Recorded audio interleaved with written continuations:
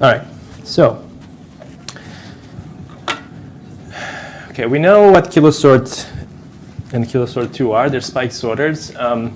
They were originally motivated and mostly developed on this kind of data from these NeuralPixels probes that you have probably heard about.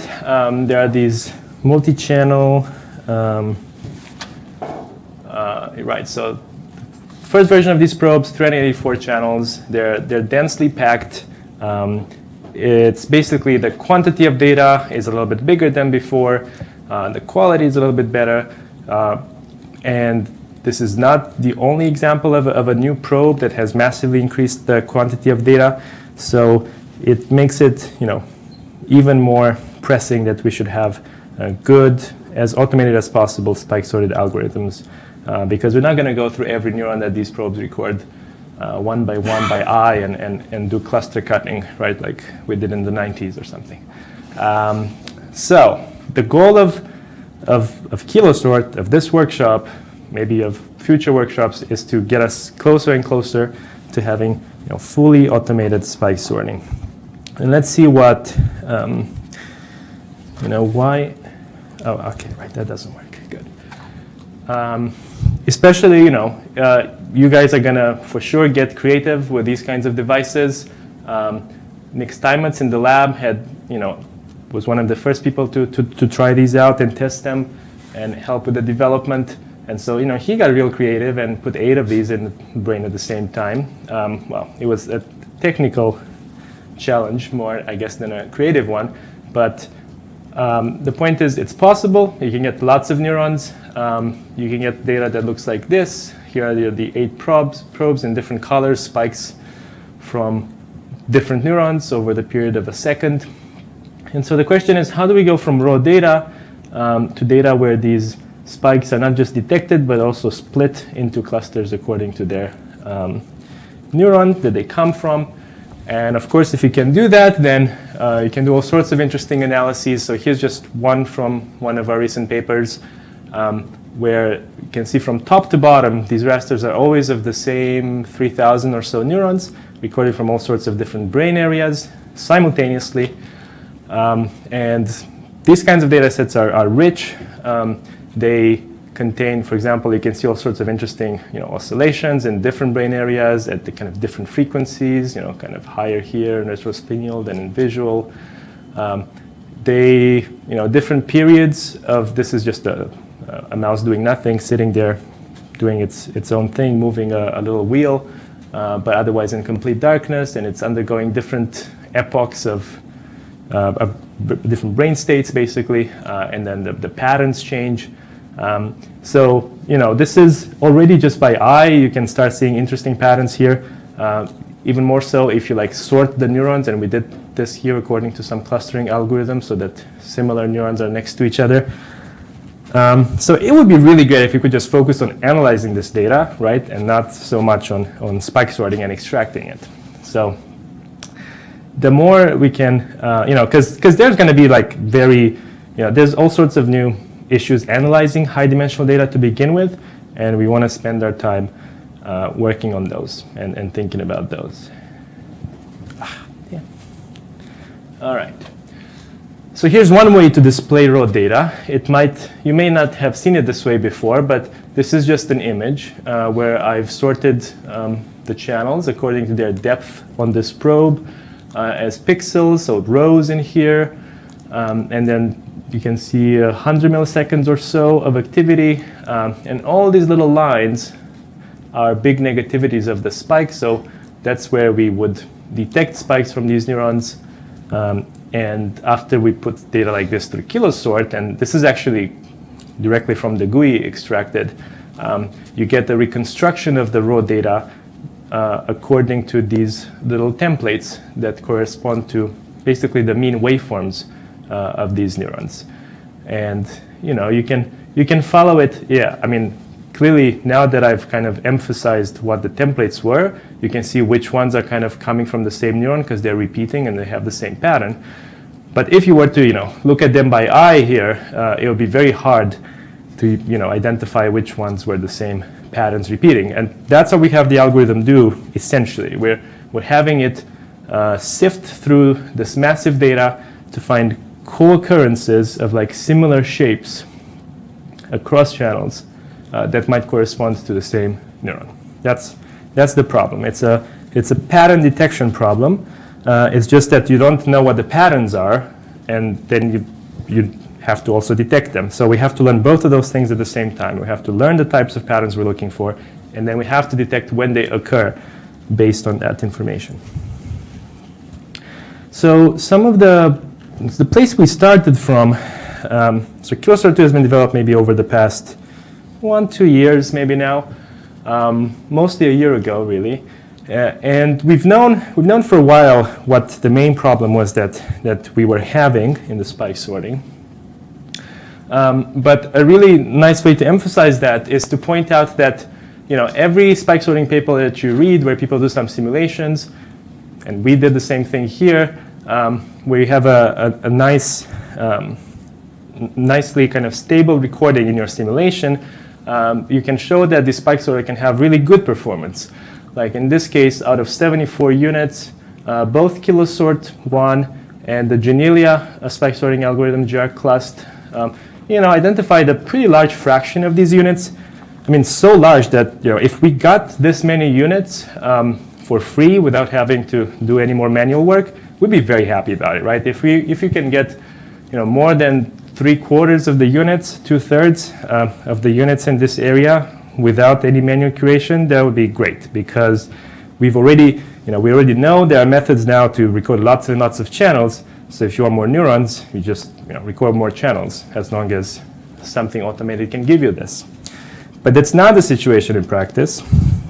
In practice, what happens, right? So this is where there's this discrepancy that we kind of, we feel like we're building the right algorithms, but when you apply them to real data and you give them to someone to look at, some an experimentalist to use and try to investigate whether the sorting was good, they're going to still find that there's lots and lots of problems. And so, slowly we began to really identify that most of the problem was due to drift, in at least in the recordings that we had. And so drift is happening because your probe is moving up and down even a little bit with respect to the tissue, or the tissue is moving a little bit up and down with respect to the probe. Actually, both of those could in principle happen, whether you have an acute recording or a chronic recording. There are different advantages and disadvantages. But one of the first kind of signatures you might have, regardless of what spike sorter you use, that you have some drifting units, is that you look at their amplitudes over time, and you see that they're kind of all over the place. They're moving around. So even a cluster that you've nicely cut yourself, let's say, or really carefully manually curated, you'll still see a lot of this kind of amplitude change. And it has this kind of structured form where these 3 units are from the same recording. The only thing that's different between them, so they're exposed to the same drift patterns. What's different between them is that this bottom one is a really small unit that we only pick up on like 1 channel, whereas these ones are kind of bigger units. They're picked up on more channels. So clearly big units on many channels are more robust to drift because the probe moves a little bit up and down, and the unit is more or less on the same channels. But for a small unit that maybe you only see on 1 channel, the probe moves a little bit, and now all of a sudden it's on the next channel down, and it's a much bigger change in terms of the waveform itself. Or it might be even worse. It might move in between channels, and then you kind of lose it completely, and you can't even see it anymore. So, as I think we'll see, and hopefully we'll experience this on your own data, drift is going to be much less of a problem for bigger units than small units. Of course, big and small is also always relative to your sampling grid, so just how far apart your electrodes are. And we'll see exactly how those two interact. Okay, so Jennifer has been doing these tests for us, so we've had this kind of stable stimulation for a while that we knew we'd do really well even in situations of, like really high noise, like more than your noisiest recording, somehow the algorithm still can pull out on these flat simulations, can pull out the units very well. So it can't be about, that kind of like noise of the recording. It has to be about things like this, non-stationarities like this in time. And sure enough, if you build a simulation that has drift, which in this case, what Jennifer did is she took some of the, well, basically she made some oversampled simulations where she would have access to a high density waveform, and she would kind of simulate that this waveform is moving up and down according to a sinusoidal pattern over 10, 20, 50 microns worth of drift. And then sure enough, the algorithms are now performing pretty poorly.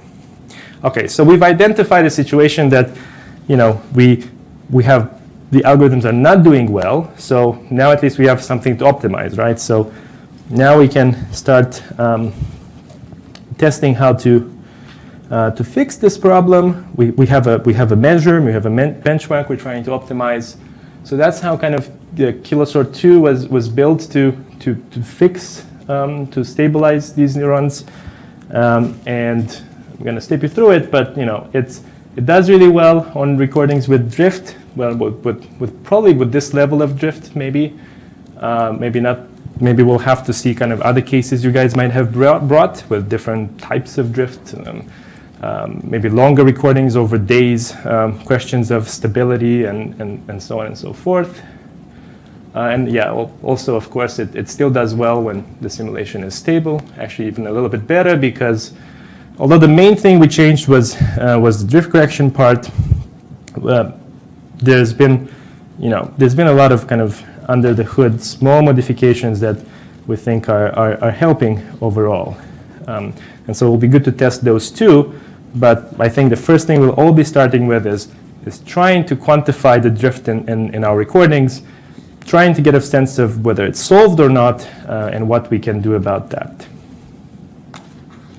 Okay, so what's the core of the algorithm now? So let's forget about drift correction for a moment. Here are a bunch of waveforms. They are just averaged out from some neurons, each one of them.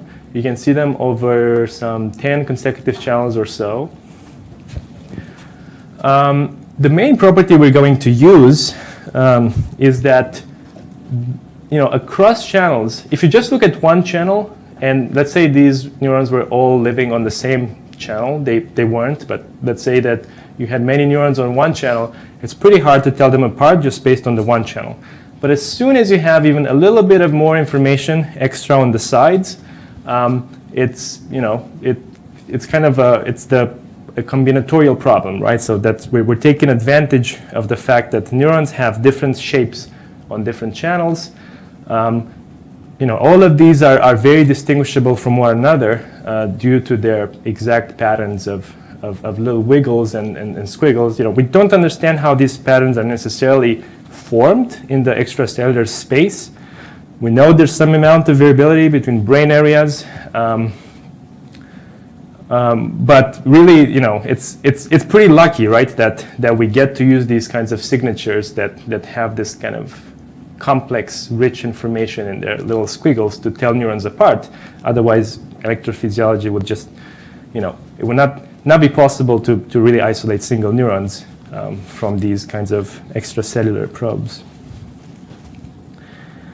And so the way the kilosort works, which is a little different from the more classical algorithms before kilosort, is something we call template matching. It's where we take templates like this,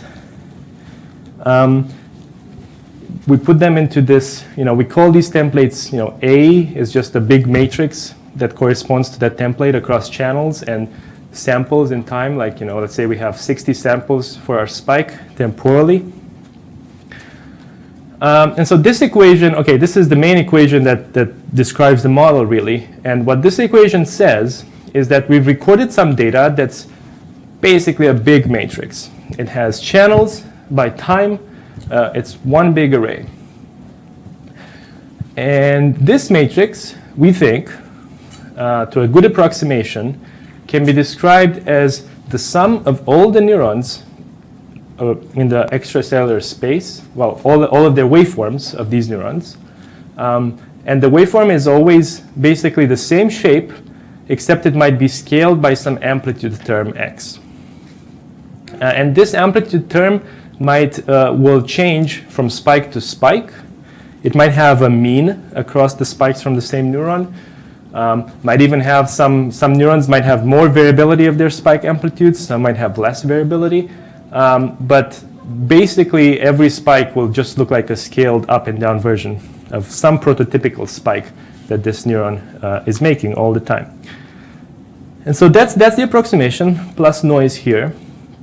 And you can see in this problem, if I was to give you the voltage and let's say the templates, because you know what templates the neurons have, then you would actually be able to use these templates and scroll through the raw data to find where these templates match the raw data. So you'd scroll the template across that raw data we just looked at before. Hold on. Okay. We just scroll the templates across, ignore that. All right, so we have our little template that's, now we think of it as a little matrix instead of the wiggles. And we have the template and we scroll it along the data at every single potential position and we ask how well does it match that position. And if it matches well, then we've detected a spike from that neuron. So that problem on its own is not so difficult. That's basically the template matching problem. However, we are not given these templates to begin with, so we have to determine those too. And so the way we're going to do this is we're going to observe that actually if I gave you the spike times, so these TKs here, so these are the spike time for spike K. If I give you the spike times from one neuron, then you know pretty well how you're going to get this waveform, average waveform, right? The template is just the average waveform. And so both of those problems on their own are not so difficult.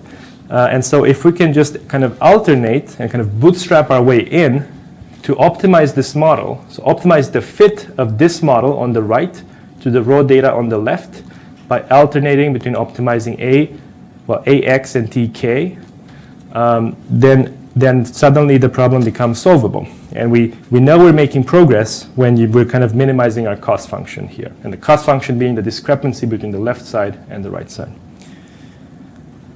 That's essentially how the kilosort1 works. That's the basic aspect of the algorithm. It has some tricks under the hood to make this problem faster and help a little bit with basically smoothing the templates.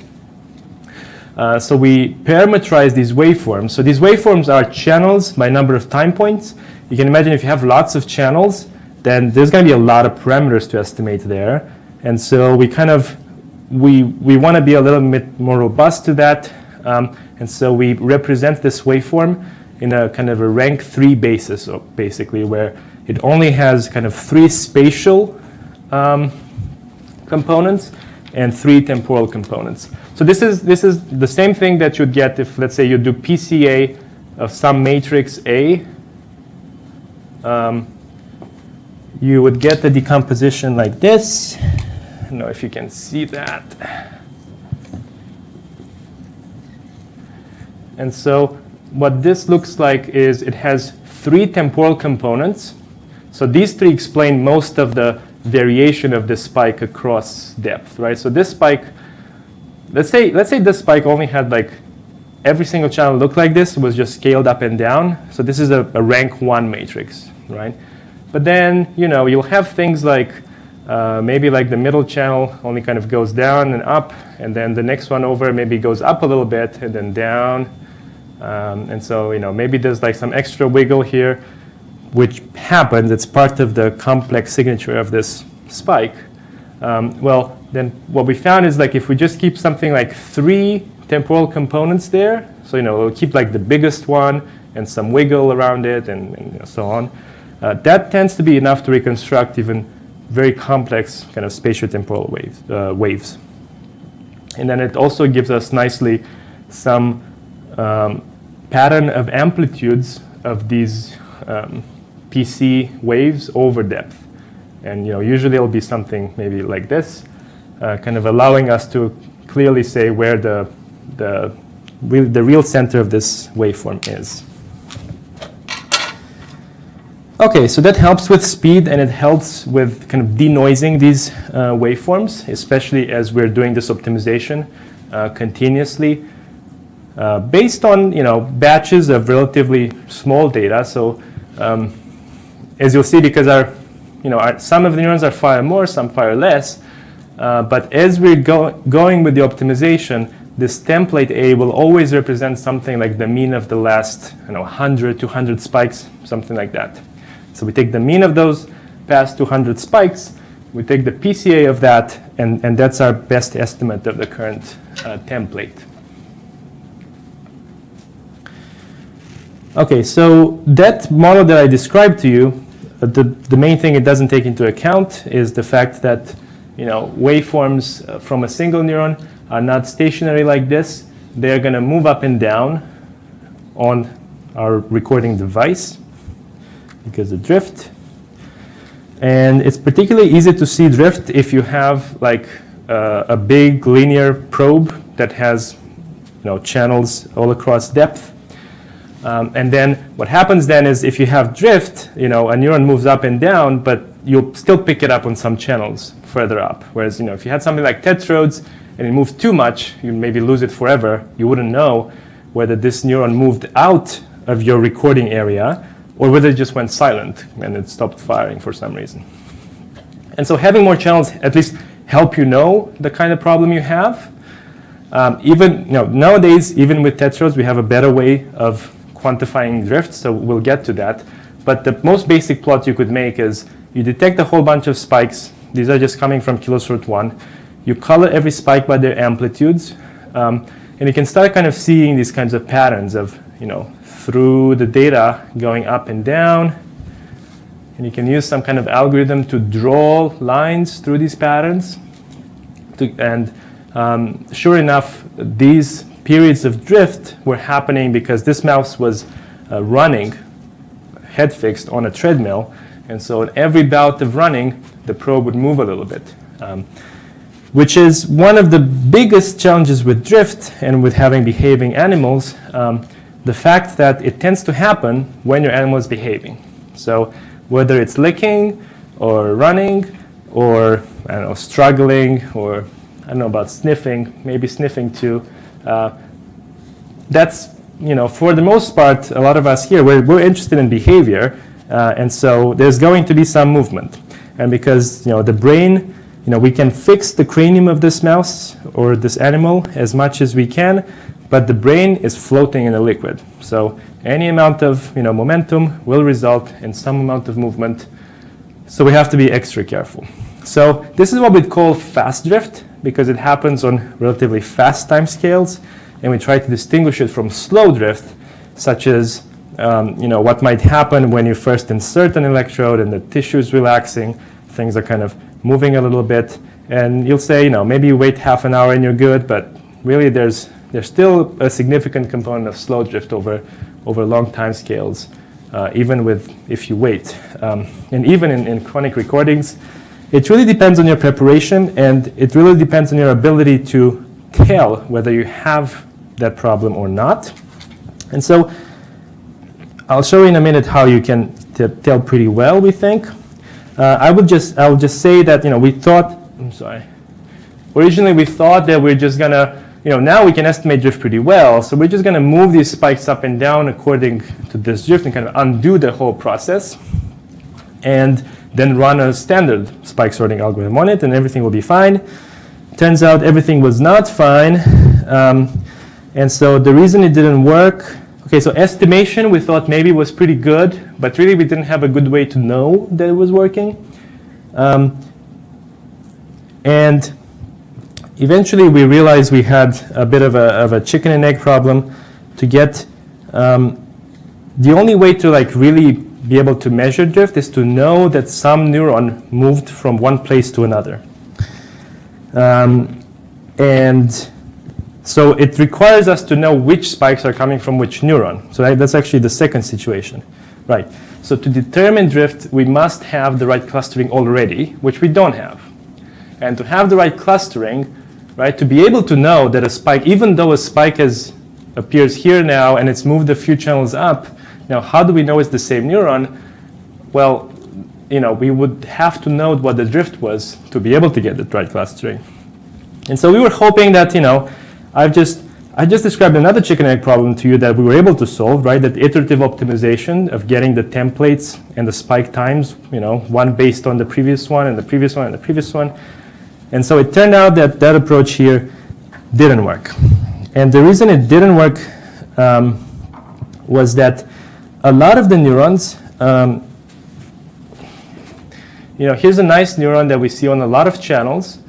And so you might think, as this neuron, is moving up and down, it would be pretty easy to interpolate its waveform to know what the waveform would look like if you were to move, let's say, half a row up. So that interpolation part of our iterative, estimation of drift would have worked fine for this neuron, but not so much for these neurons. So, these spikes here, for example, this is mainly big on one channel. And so when this neuron moves down on the probe, it's going to start becoming big on these two channels. And it's going to start becoming small on these channels. So then at some point, it will look like, three small waveforms, smaller versions of this waveform, all on these three channels. And that's simply not, a linear reconstruction of the original channels. And that's happened because our sampling grid, right, is too coarse compared to the features that we're trying to, change over depth. The features we're trying to interpolate, right? So we kind of, we probably all know this, the NYQS theorem, right, tells us that we have to sample the signal, at least as finely as the features that we're trying to measure. And so we can't just linearly interpolate this waveform. We wouldn't really even know what it would look like just based on this one snapshot if it moved down half a row of channels. And the thing is, a lot of neurons look like that, right? So that's really why things weren't working, because a lot of neurons are sampling, our trade-offs of recording more neurons, so having channels more spread out, we're kind of conflicting with our trade-off to have enough sampling to be able to see a spike as it's moving up and down. And so eventually that really pushed us onto a different approach, a different kind of algorithm, where we would do basically drift tracking without ever really estimating the drift. So we never draw those lines that you saw on the plots before. And this is a more general approach. All we're going to need to ask is basically, we're going to assume, for now, we're going to assume the waveforms are changing slowly in time. And so all that we need to know is that at least for some period of time, the waveform stays the same. And then the drift tracking problem turns, the drift correction problem turns into a drift tracking problem, where as we're processing data batch by batch, a batch maybe is like 1 or 2 seconds, we're processing data batch by batch. On every batch, we see the spike shape changed a little bit, because we are assuming there's only slow drift for now. On every batch, it only changed a little bit, so we just update our waveform and keep going to the next batch. And because we're always kind of tracking the slow changes of these waveforms, we never have to know that this neuron is going up or down. We just have to know that the waveform is changing slowly, and then we can track it, and we can know it's from the same neuron. That's the basic idea, that we're going to do a tracking problem instead of a depth estimation problem. Yeah? So doesn't that interfere with your estimation of the template, because you're also solving that as you go along? Like if you're actually, the shape of the template is drifting, yeah. How then do you know if that one template versus a template from other neurons? Right. So as long as they all drift together, they're gonna tend to stay apart, right? So if you start with 2 neurons that have different waveforms, and the probe moves them both together up, because it's, you know, the tissue is like that, then they're still going to stay separate. So as long as as long as the change is small, right? So imagine it, okay, here's the virtual axis of features, and here's two clouds of like spikes, and they're kind of, let's say they're kind of going up like this. Let's say there's a bit more separation, right? And so as we're moving along, let's say we started correctly with two clusters, and as we're moving along, we're continuously updating the mean of this cluster as it's going. It's always a little bit lagging behind, right? But because the change at any one time point is small, then the mean of our cluster is mostly going to stay within the same cluster. And so this is, you know, if there was here's a situation where that wouldn't work, which is if you've got your, you know, slow changes and all of a sudden there's a big change, and then there's another neuron back here. All of a sudden there's a big change. And so now you're tracking this guy, you know, kind of slowly, and now you've shifted to another neuron, and you thought, oh, this is the same neuron. And then you'll make maybe another one here, another one here. Okay, so that's a situation that doesn't work, when there's some amount of fast drift. And so we'll go to that case in one moment.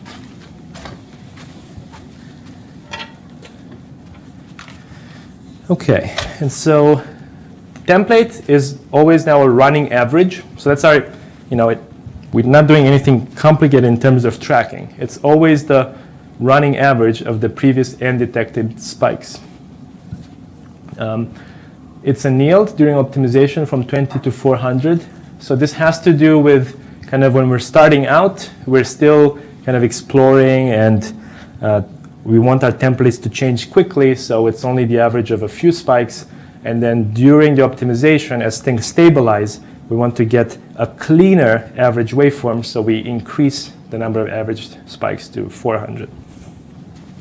And those are just parameters that one could change, but this general principle we find helps to start it small and go large. And if you're lucky enough that your recording only has slow drift, then it will give you things of this sort, where this neuron previously split into multiple clusters. You know, at the beginning you can see it, and it starts large, and it goes down, and then eventually kind of crashes into the noise here. And that happens because this, in fact, is an example of a neuron that we only saw on one channel, and so it went in between channels, and that's where we couldn't really track it anymore. We could probably dip a little bit more into there to get more spikes, but this is just one example. So here's more examples kind of overlaid of things that were only changing slowly. And because they're only changing slowly, that let us, you know, these are neurons from kind of a set of kind of consecutive channels. And by the way, these start to be, you know, pictures from phi. So this is the visualization GUI that we use, that you might be familiar with. And when you select a lot of neurons, you know, you see the waveforms, the average waveforms here over, you know, there's a lot of overlap between these. There's something like, you know, 10 cells here, and they all have like nice autocorrelograms. There's nothing in the middle here, no refractory violations, or a little bit maybe. And then the cross-correlograms, they're all kind of flat, indicating that, you know, no neuron has been split into two pieces that we'd have to recombine. So it was already working pretty well like this on recordings with slow drift. And so how do we deal with fast drift? And so the idea that I had was that we are going to basically try to rearrange, if we could just rearrange the data temporally such that nearby batches have similar patterns of spikes, then that would essentially correspond to a reconfiguration according to drift. So if it happens that, you know, batch 1, 2, 3, 4, 5 of the recording have spikes that more or less match each other, they're probably from the same period. But if later on in the recording, you know, an hour has passed, and now all of a sudden we're still getting spikes that look like the beginning, well, those are probably coming from the same depth on the probe. And if there's some other spikes that really look very different, those are probably coming from a different depth on the probe. And the way we can quantify that is we split our data into these little chunks of time, I think by default 2 seconds long, and we compare every single little chunk of time to every other chunk of time. We extract spikes from it, like that, and we compute a batch-to-batch distance. And this batch-to-batch distance is essentially the product of doing a little clustering on the waveforms, getting something like for NeurPixels probes, we had maybe like 100 prototypical templates for every little batch, and then we compare the similarity, the best matches between 2 batches in terms of templates, and we take the average of that minimum distance, and that gives us a batch-to-batch distance, which is what we needed in order to resort batches. And this is a picture which, if you've used kilosort2, you know kind of pops up during the processing. And this picture tells us that, you know, in this case, there were 1,800 batches. Each one of them, I guess, 1 or 2 seconds long. Let's say 1 second long, so maybe like half an hour in total. And blue means that it's a low value. The batch-to-batch distance is low. And yellow means the batch-to-batch distance is high. So here in the beginning, we had a little group, a little block of time points where things were relatively stable. And then all of these start to become pretty dissimilar from these next one over. And then they get a little bit similar again over here. And then there's, you know, some more going back and forth, back and forth. And, you know, you look by this, you can tell there's some kind of low-dimensional structure to this matrix where, you know, maybe one set of time points kind of looks more like the beginning, and another set of time points looks more like this later part.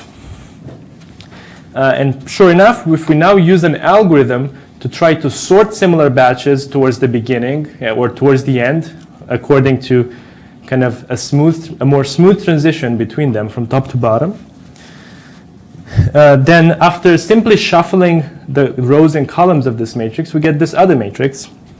And what you can notice about it is it's a lot more smooth along the diagonal. So as we're moving, so, you know, these numbers are completely kind of shuffled up and permuted. You know, it doesn't go 1, 2, 3, 4, 5. You know, it goes 1, 2, 3, 4, and then maybe 120, 920. You know, it's completely permuted order. But the order is such that they have more similar clusters of spikes in them, batches that are closer to each other. And you can tell that if you kind of look along the diagonal at, you know, basically there's no longer these sharp transitions at certain points along the matrix.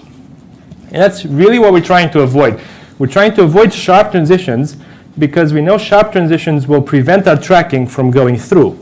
So as long as we know that there's only kind of smooth transitions like here, then it means we can apply this tracking approach and go through the batches and be confident that, you know, in no batch are the waveforms going to change so much that, you know, it's going to completely throw off our tracking, our waveform tracking method. So that's the basic idea between you know, we're not doing drift estimation here. At no point are we estimating what z position we're at, because really we're only interested to know which batches look similar to each other. And if the changes are due to drift or due to something else, we also don't care, right? You could imagine like chronically, maybe you've implanted some electrode and the tissue quality changes or something that will result in some kind of slow changes too. And in principle, you could correct those as well with this approach.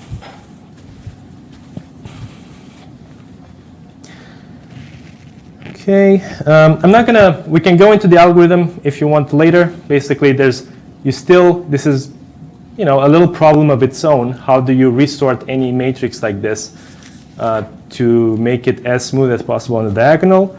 So there's the algorithm that we have seems pretty robust to different cases, but it would be good to see what it looks like on your data. Here's a bunch more NeurPixels recordings. And these are, you know, same exact probe, right? Different animals, perhaps, but same exact probe. And you can see kind of on the left for each one of these pairs, you can see the statistics of this batch-to-batch distance. And you can see that there's a lot of variability. I pulled out mostly those that had fast drift. And you can see the fast drift is kind of more or less resolved into slow drift. Blue along the diagonal, yellow outside. And so most of these are pretty good, they're pretty fine. Sometimes, even after reordering, some sharp transitions can remain, and we should be a little worried about those, right? What that means is that simply it might be a situation where there's been some abrupt drift, and you've kind of never gone back to cover the space between two positions. And so with all the reordering that you might have, right, so like you have maybe drift like this, and then there's a bigger drift and goes like that, you know, you're never covering the positions in the middle. So if you reorder this correctly, it will go like this, and then big drift, and then will go like that. So that's the situation where this approach would break and would fail. And so that's one of the ways you can diagnose from one of the figures that kilosort is giving you whether it's going to work or not. These are, you know, and even if, right, so sometimes there is no fast drift, which we can see in these ones, right? So these started already pretty smooth along the diagonal. And after resorting, you know, not much really happened because they were pretty smooth to begin with. There was no fast transition. And you know, this gives us a way to estimate that happened, and we can be a lot more confident in these recordings that maybe they're going to sort pretty well because at least we don't have, you know, super fast drift. And so when this works correctly, it allows us to track neurons like this that are changing their amplitude, you know, all the time. Where we're tracking, you know, this is a principal component feature here. The neuron is small, has a small waveform, but there's very little contamination, and we're tracking it throughout successfully. There's another one, smaller things, but you know, you can start looking at, so these are two principal component coefficients from different channels, only spikes from this one neuron here. But you can see pretty clearly how this neuron starts big. So, and this is a scatter plot of these two channels' waveforms, waveform features. So you can see how this neuron starts big on this feature, and then this cloud goes down to a situation where it's big on this other feature, but not on the first feature. So these are the kinds of situations where, you know, if you do a more standard clustering method, it would have trouble fitting something to this cloud of points, especially, you know, the more curved it is. Here's another one. You can kind of still see like these kinds of features in the cross PC feature space, just to give us more ways of estimating what kind of drift we're looking at. And you can look at the amplitude. In most cases, the amplitude is pretty self-explanatory. You can tell what's going on just by looking at that. Here's another neuron. This one, if you look in the cross feature map, you see this kind of, you know, big V shape. So that would be, you know, for any kind of algorithm that's clustering algorithm looking just for Gaussian shapes, that would be a pretty bad, difficult thing to track. Here's another V shape like that. But of course, we're never seeing these V-shaped features. Our features are always nicely stable and constant because we're always looking at time points where the neuron really looked similar because it was at the same position. So at any one position along this sorting, well, after we reshuffle the time points, at any one position, we can apply our classical algorithm that just assumes everything is nice and perfect, because it is just for that short period of time. And if you, another kind of approach that people have taken to deal with these kinds of problems, particularly with, like, you know, weird shapes in your cluster feature plots, are to kind of basically, if you have nonlinear shapes in your cluster plots, then you need to use a nonlinear clustering algorithm, something that's not just going to have linear boundaries between two classes, right? So the blue and the red here cannot be split just according to a single line, which is what a normal, k-means Gaussian mixture model would do.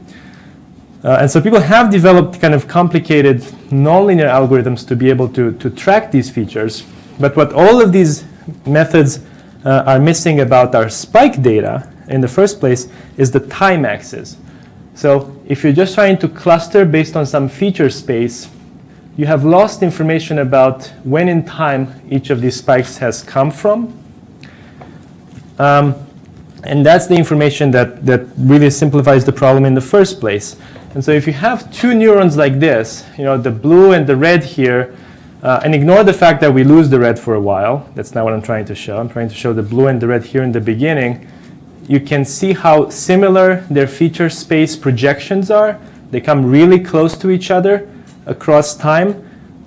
They have very similar features. You can see them here on the right. So the blue has maybe this little blip here that the red does not have. And so the only reason we can really separate these neurons, even for this period of time here, is that at any one time, they're distinct waveforms. They're moving up and down together, so kind of like this. If we were to average over time their features, the clouds of points, if we average these two clouds over time, there'll be a lot of overlap between them that we would have no way of dealing with. But at any one moment in time, the clouds are very separate. So if our clustering problem is well defined at any one time point and we can track it, then we get more information than if we were forgetting where the spike is coming from in time. Does it make sense about this point about isolation? So basically, it increases our isolation distance. So if the isolation here, like the d prime between these two distributions, might be like 2 or something, at any one time, the d prime here is, something like 10 or whatever, some larger number. And so by tracking things through time, we can keep them separate that we wouldn't if we were collapsing across time. Okay, so that's the basic, hard part about the algorithm. I think I've basically described its biggest change essentially from kilosort1, right? So if we can reduce this problem from fast drift to slow drift, and from slow drift to tracking the templates and then using kilosort1 as an algorithm, that's basically the simplification we've done. So I call this model-free tracking because we never build the model of the exact position of the channels in tissue and how those might change. Okay, there are some, basically these other smaller changes that I mentioned that have nowhere near as much of an impact as the drift correction has, have to do with basically solving local minima of this optimization problem. So basically, if you start with poor templates to begin with, for example, you might get stuck so you're in a local mode, right? So if your initial guesses at what the neurons might look like are bad, and you just apply this iterative optimization blindly, then they're going to stay bad, basically. They can't really escape the local minima because this is not a nicely behaved convex optimization problem. This is a kind of clustering problem that we assign labels to each spikes discretely. And so what can we do to address these local minima? Well, one of the things that might happen, right, if you start with the wrong set of templates and they're kind of mostly, maybe they pick up some spikes over there, but they stay mostly in the place where you initialize them, and you miss the fact that there was always some other kind of more weird shape that you didn't have in your initial set of guesses. And so what we do along the optimization is we add missing neurons. So as we're going along, okay, I'm going to go through each one of these actually in a bit more detail. We add missing neurons. We drop templates that might be copies of each other's, so they're redundant. And we split over-merged clusters. So clusters that really contain 2 neurons, but they're very similar. We test them and we split them if necessary. Can I ask something? Yeah. So in this procedure where you alternate between identifying templates and spike times, Do you do that in a cross-validated way, or is Nope. that not necessary? We can talk about, so cross-validation, right, is a statistical procedure to try to tell how well our model is explaining the data, right? So we could say, oh, let's see how well the right-hand side explained the left-hand side, and then maybe we could apply it on some test data to get a measure of that. But the thing is, but that's still not an interpretable measure of how well we're doing, right? It's this cost function in itself is you know, let's say it's 1.2. That doesn't really tell us how well we're doing. So we're going to want some kind of more refined measures. Well, not refined, just more interpretable measures of how well we're doing. And it's going to be part of like the spike, you know, the cluster isolation metrics that we have to think about when we don't have ground truth, right? We don't know what the neurons are which ones are supposed to be from the same neuron, but we still want an estimate of how well we're doing. Then we have to design these kind of metrics. Those will happen usually in a kind of a decoupled step after the algorithm is run. As far as this cost function go, left minus right-hand side, we just want to make sure it's going down, because that way we know that our optimization is optimizing something correctly. But it might help maybe with the local minima, right? Yeah, that is a good good idea. In a sense, every new batch that we take is kind of like test data, because we fit the templates on all the batches before it, and now we're applying them on this batch. And so the actual thing that happens with this tracking is we go through the data once from end to end to first find the templates, and then we go kind of backwards to use, you know, we fix now the number of neurons, and we fix the number of neurons really. So during this forward pass, we allow neurons to come in because we're adding missing ones. We allow neurons to be split or dropped or so on. This is all in what we call the optimization pass. And then there's the tracking pass, or like the final extraction pass, where we're no longer going to do any of these steps. We're going to, whatever set of neurons we arrived at, we're going to go with those. We're just going to allow them to still track the data. And those are going to correspond to the final spike times that you see for these neurons. So yeah, by default at least, every data batch is only seen once during the optimization. And that tends to be enough in most cases, just because we're really not limited by the optimization so much as we're limited by the changes that can happen over time. Okay. I mean, I don't know. You guys have more questions about the drift correction part? Because I don't think we're going to come back to it other than in actual practical usage. Right. So some spikes were very clearly missed. And that's particularly easy to see if you like look at the traces. Well, this is just some figures from an email that I know I got. Some guy, well, Maxime. You know, I know Maxime. He emails me and he says, you know, I'm upset because most of my spikes are being missed. And I'm pretty sure there's some spikes here and they're just not colored. So therefore, they're not part of kilosort's set.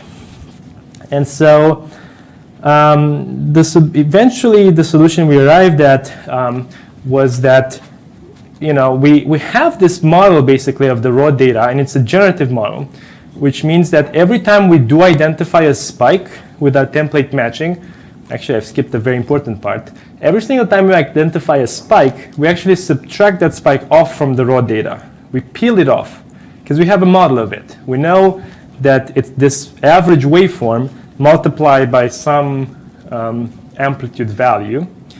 And so we have a model of it. We subtract it off from the raw data. And so if the model is good, then what is left should be just kind of flat, maybe noisy lines, right?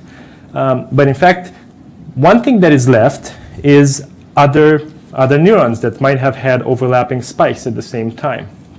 And so if we can do this well, and that's the advantage of template matching methods, if we can do this well, you know, we can subtract off. So here's the original. Here's with some of the templates subtracted off.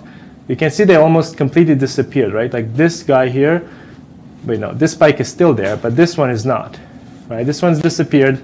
This one's disappeared. You know, a lot of these spikes that we can see by eye, like these little like black dips followed by kind of white rebounds, we were able to well subtract them off. And the reason why that's important is that you might have little clusters like this of 3 spikes that have at least some parts of them overlapping each other. And so if we can go with a template subtraction step, subtract off one, and then it doesn't affect the detection of the other ones. And then we come back, we subtract another one and another one. And as long as these 2 spikes are not like overlapping too much, right, then we can do this pretty well. You might imagine a weird situation where 2 spikes by chance are happening exactly at the same time, so they kind of accumulate and sum up to each other so that they look as like a 3rd spike, right? For that makes it pretty hard. You know, it's a rare situation, but that's kind of one of the issues you might encounter where, you know, the algorithm might be fooled to think, oh, you know what, this might be a 3rd neuron that has its waveform be the sum of these 2. That's rare, but it depends on the kinds of data you have. The more synchronous spikes you might have, the more this could be a problem. Okay, good. So, right. So now that we know that we can subtract off spikes, then we can see anything that's left. And if there's something left that's kind of big, just in the sense that it has some, you know, big amplitude on at least one or a few channels consecutively, then we can hypothesize that that could be a good candidate to add to the algorithm. So we introduce those missed spikes as templates. And then we are going to basically triage these templates because there's going to be a whole lot of false positives here, right? Like if we interpret every single blip here as a spike, then, you know, we're going to have thousands and thousands of clusters, and they're all going to have exactly one waveform, you know, the one where we found it. And so what we test is we test if one of these new templates, if it gets picked up again at least a few more times, then we know it's probably from a neuron. Because it's unlikely you'll see the same pattern of noise, you know, more than once, really, if you have enough channels. Okay, and so we're going to triage these aggressively and often, and that's really what allows us to grab more and more of the spikes. And kilosort is pretty good now at finding good spikes, you know, even close to the noise floor.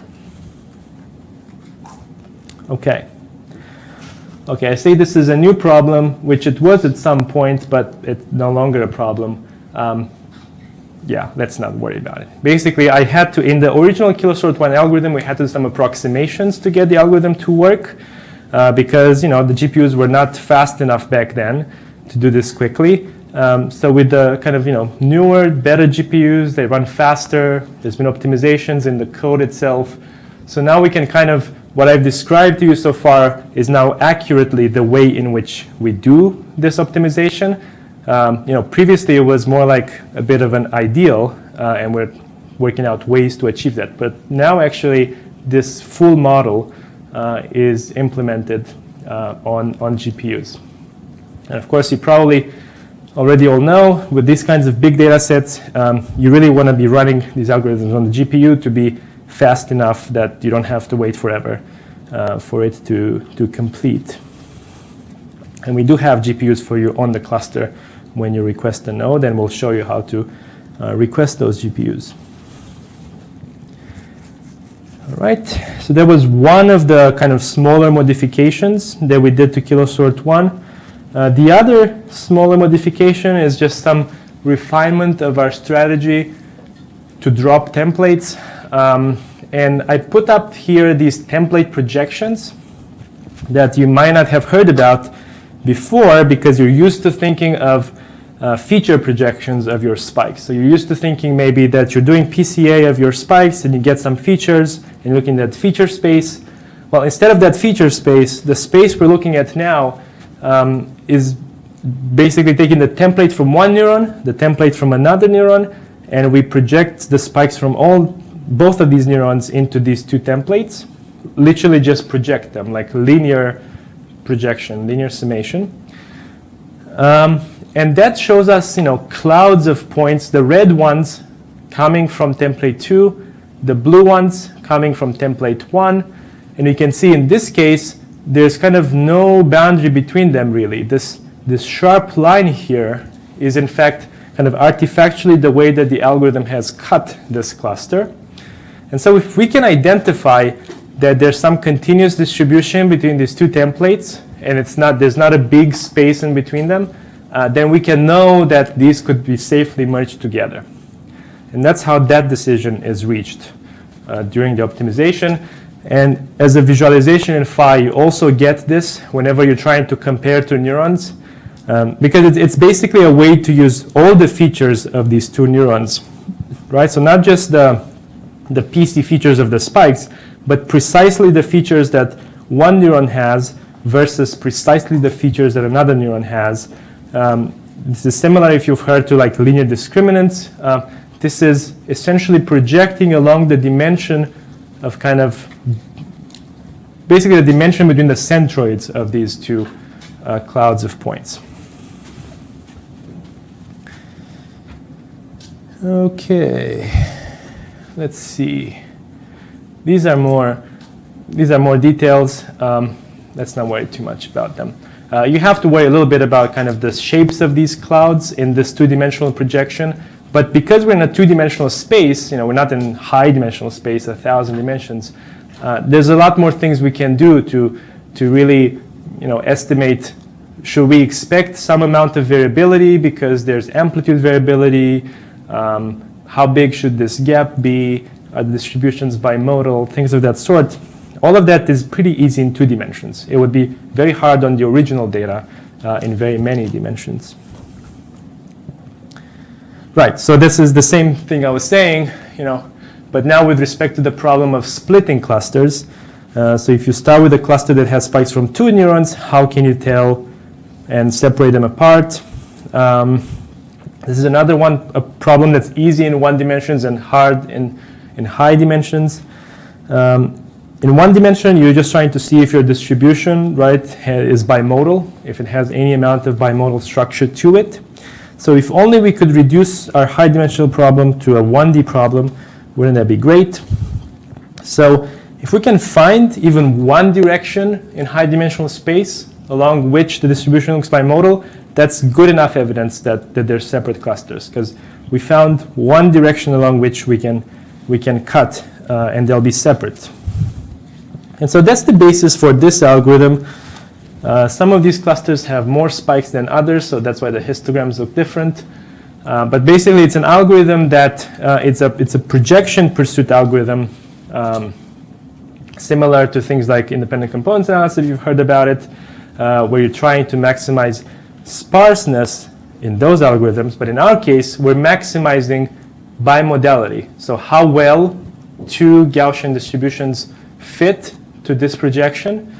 That's the direction the algorithm pursues. Let's see. Okay, so of course, the more precision we have, the more we can separate neurons apart at lower and lower amplitudes. And so we are, in a pretty good position now, at least with some of these data sets with neuropixels, with this density of sites. Here are a whole lot of units coming from these same sites. And there's enough differences between these units that, again, we can separate them nicely. Here's another one. Just more of these. Here's another one. And you can look at these yourself later, or you've probably looked at plots like this on your data already. You get a sense of what we're looking for all the time is we want neurons to have a refractory period of their own. This one is maybe a little bit contaminated there. This one as well. But we want them to have a refractory period of their own and not have a refractory period with another neuron. This is like one of the main measures we have that we're really doing well. We're not splitting them too much, we're not over splitting them too much, and we're not over merging them too much. If we were over merging too much, we'd see more contamination here. If we were over splitting them too much, we'd see refractory periods in one of the white plots, basically. So those are the two criteria. Okay, and I should say that these 2 criteria, form the basis of, it's just a whole lot more. These are actually all even on like the same site all together. And you know, a lot of them get noisier and noisier, but that's a lot of them on the same site. And it still doesn't look too bad. Okay, I was going to get to, I think that's just more examples. Okay, so one of the first things we did is we did comparisons with kilosort1. Now you've seen one of our later comparisons on Jennifer's simulated drifted data set, but this is more comparisons that we can do if we don't have access to ground truth data, which in our recordings, you know, we don't basically, except for a few, you know, neurons all around the world that people have done heroic experiments to collect ground truth for. And so in such a case, what might we look at? Well, so here's the situation that we have. In kilosort1, we have got all of these little clusters that are in different colors that represent splits of the same neuron across multiple original clusters. And if you were using kilosort1, you would have had to merge these manually yourself. If you're using kilosort2, they come to you already nicely separated. This is an example of this first thing I gave here, basically, where across time, eventually the first neuron drifts and becomes similar to the second neuron at the very beginning. So that's where, you know, the problem of this strategy of drift tracking becomes particularly useful. You can see there's always a little white space in between here, right? And that's how we know that we can separate these two neurons in the first place. Again, they have pretty similar waveforms. And so they're not separated in a single stable space of principal component features. There's overlap here. But if you have time-varying templates, then you can kind of separate them along this line. You can start quantifying how many good units you get out of either one of these algorithms. And you might do that by looking at things like autocorrelograms. Here's one unit versus another unit. So this is a good one because it's flat between the units, but every unit has its own refractory period. So the same two neurons from before. Here's the population average of the autocorrelograms. It dips down to near zero here. The cross-correlogram also doesn't have a lot of stuff, maybe a little bit of synchrony here, but maybe that's real. And then you can see how many units pass quality checks based on, you know, having a good ACG and having no big CCG dip with another neuron. And if it passes those two quality checks, I think, maybe a firing rate check too, then it gets counted here. And so there's something like 2 times more units found this way with kilosort2 and maybe like 3 times more spikes in total from these units. So it's not just that we can find more neurons, but we can also find more of the spikes from these neurons, right? Which can be completion of the spikes from a neuron can be pretty important because you don't want to always be losing neurons from a spikes from a neuron when this neuron is like, you know, drifting up or down with your probe. If it's drifting because of behavior, because the animal is licking, and so it's moved, you don't want to always be missing those. That's when you'll be making incorrect conclusions that, you know, maybe this neuron is tuned to licking because I can't see it anymore when the animal is licking. It's not active. All right, so what problems are left? Well, there's a few things. You can see this red neuron here. Right, both the red and the blue, in fact, are kind of lost between sites. Okay, actually, red was not a good neuron to begin with. So red has an autocorrelogram that doesn't have a dip. So this is just kind of the multi-unit noise at the floor, noise of our recording. Blue is the actual neuron we're trying to track. And, you know, it's not that small. You can still kind of see it on these two a little bit here, but then it kind of goes and drifts into the noise floor. And so that becomes the case because, as it moves in between sites, it becomes too small on all these sites to be picked up.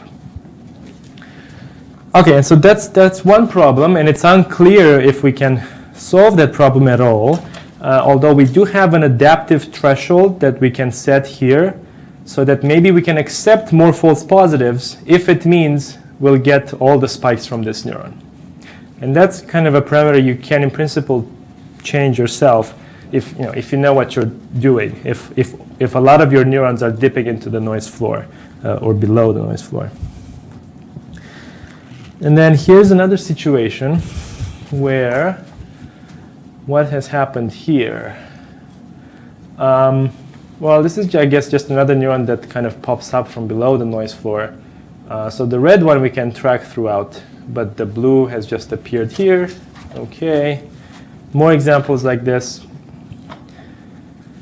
Now what's happening here? Again, the blue dips into the noise floor. There's something going on with the red over here that might be good to investigate further. Now notice that in a lot of these plots, you'll start seeing things that look bimodal, that are averaged over time, that you might have thought, if you didn't know that this neuron has changed its shape over time, and it was always kind of, let's say, going between up and down, you might see a bimodal distribution of features. You might think, oh, this is two neurons, but really it's the same one, it's just changing its shape over time.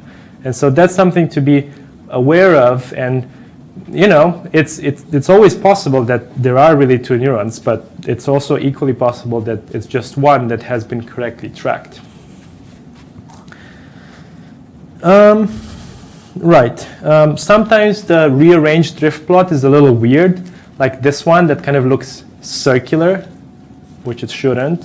So these batches here are dissimilar to the ones in the middle, but then they're similar to the ones at the end again, and here as well.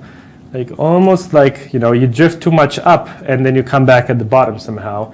So that's inconsistent with just drift. There's got to be some kind of other change going on in there.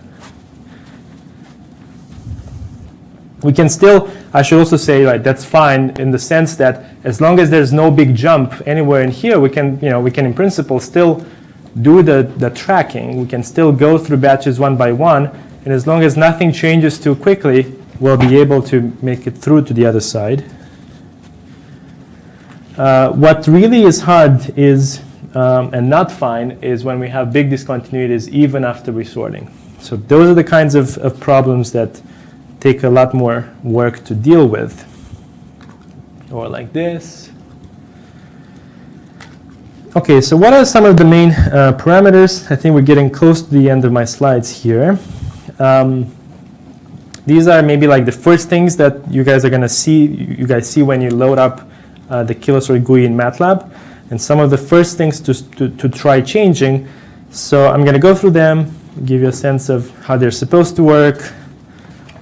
This threshold parameter that has a default of 12, which is relatively large, is on the large side of thresholding, for being a bit more conservative. This is in fact now has two values, but let's talk about the main one that's used during optimization.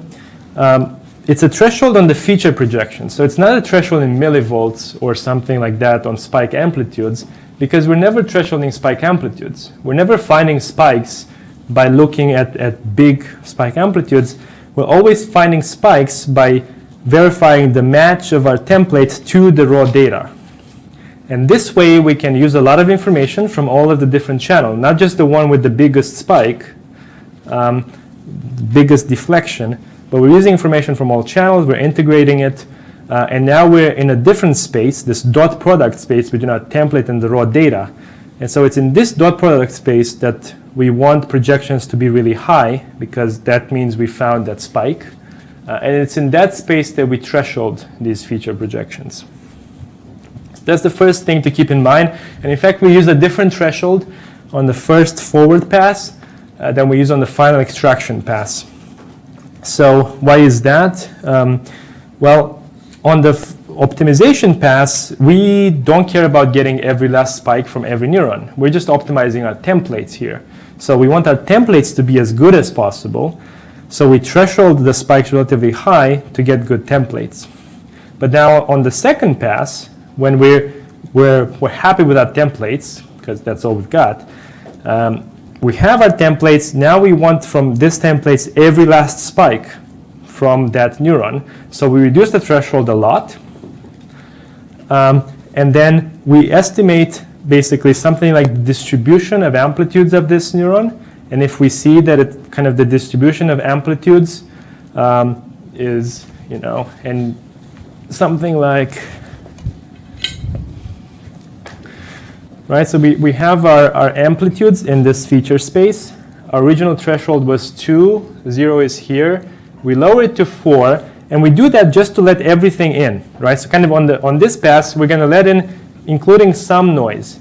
But then what we're going to do at the end is we're going to look and see, if it's a nice spike that has a big amplitude, then we can identify, where exactly that comes back to 0, and we can set its threshold here.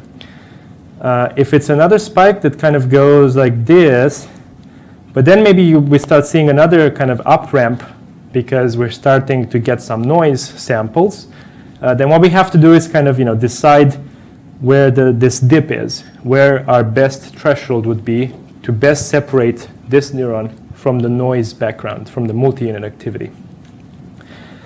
And so this is done on basically this is an adaptive threshold that we set, neuron by neuron. So first for every neuron, we let a lot of samples through, but then we decide where we should have drawn the threshold for every single neuron so that we can, at the same time, we can have these neurons that need very low thresholds, and they'll be a little contaminated with the noise here, perhaps, right?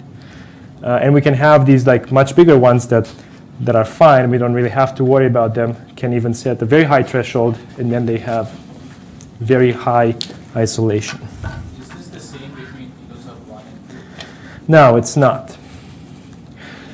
What is the same is the way the thresholds work on the feature projections, on the template projections. So that works in the same way, but it used to be one fixed threshold for the optimization pass, one fixed threshold for the extraction pass, and that actually is the same, but it doesn't have this last step where we adaptively set thresholds for every neuron, which turn out to be pretty important. And it actually fixes some of these. A lot of these examples that are shown are actually a little old, where you can see the neurons the spikes kind of getting thresholded, right? So what I'm seeing here, right, this very straight line can't be due to normal biological variability, right? That's just where we set the threshold. That's where they stop because of that. So now with the adaptive thresholds, actually, that allows us to kind of track things a little bit further down. Adaptively, neuron by neuron. Okay, there's one more threshold that can be adjusted, well, two more that can be adjusted directly in the GUI. This has always been called lambda because it's a term in our cost function that's a penalty on the amplitude distributions. So basically, remember we are allowing every spike to be multiplied by some value. So the waveform from a neuron can be multiplied by some value to create every single spike. And the question is, how much amplitude variability should we allow? If we allow too much variability, right, it might pick up another neuron that's similar to this one but has smaller spikes, and we don't want that. And so that penalty is basically that relative penalty contribution to the cost function is this term lambda. So the higher you set it, the more you're enforcing penalty amplitudes to be close to their mean. So higher means you'll have less amplitude variability. This is the threshold that we use to split. I'm not sure what the default value is now. I think it's actually quite a bit lower, like 0.9. It's a threshold that we use in the final splitting step. So this is again something you'll see at the command line. At the very end, there's a splitting step where it says, I'm splitting clusters. It uses that algorithm I told you that looks for bimodal distributions. And so to tell if something is bimodal, basically you fit two Gaussians to it, right? And you ask how much overlap is there between these two Gaussians. And if there's very little overlap, that means the isolation between these two is near 1, because there's almost all of the spikes would be kind of correctly assigned to one cluster or the other. So you want to be close to 1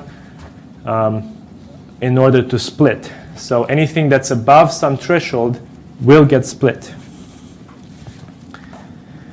This one is not exposed in the GUI, but it's again something you can change. This happens, this is part of the merging step that I've described. So again, you can be more or less permissive as far as merges go. I should say, a lot of these things, their default values tend to work pretty well in a lot of cases. It might be that you have different kind of data. In that case, you're not going to be changing every one of these parameters for every single data set you have. It's just that your statistics are different. So as long as you can identify, even on one data set, what seems like a good set of parameters, they will tend to work well on the other data sets too, because your statistics are different from ours, but they're consistent within your experiments. Okay, I had some conclusions here. Okay, so we have optimizations that I told you about to scale to very many channels. This requires some optimization you don't have to worry about yourselves. We're able to run this fully integrated model. We are able to do drift tracking for slow drift, and we convert fast to slow. We detect the spikes that we missed. This also lets us actually find like really low firing neurons that you might see very rarely. They would be pretty hard to pick up otherwise. But because every time, as we go through our batches, if we've extracted all of the neurons in our active set, and there was something big, even on one batch, we're going to consider that in our active set. All right, and then these things that I described at the end that I'm not going to read out again, just all sorts of strategies that we have to kind of avoid local minima during clustering. Okay, that's all the theory that I had prepared for you.